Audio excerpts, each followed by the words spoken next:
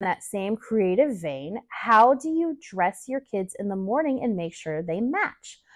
Most mornings I don't, because I don't really care, to be perfectly honest. They're toddlers. My children are 3 and 1. And if their clothes don't match, who cares? Like, who's making fun of them? Their little baby friends? Like, it's not a thing. And so there might be some times where we're going somewhere like church or to an event, and I do want my kids to look really put together for a picture or something like that. And so I will ask my daughter, I'm saying, what color is this shirt? Or what color are these pants? Or if it's really important, I'll have my husband help me. But I kind of just don't care most of the time. We spend a lot of time at home, and then I really, really don't care because it's just clothes. Like, they're clean, they're happy, they're fed, they're healthy. What does it matter what clothes they're wearing?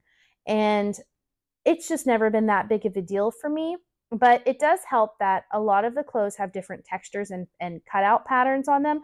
So it is really easy to know that my son's button down polo is navy. So I'll just grab a pair of jeans. I'm like, okay, fine, that matches. He looks fine. He's not wearing like Ninja Turtle pants with a Mickey Mouse t-shirt. But even if he was, who cares? So it's just something that I don't usually let get to me that much. And I just kind of go with whatever they want to wear that day, because most of the time, if I try to pick out an outfit for my daughter, she doesn't want to wear that anyway. And we have a meltdown over clothing. And that's just not something that I'm going to get too bent out of shape about.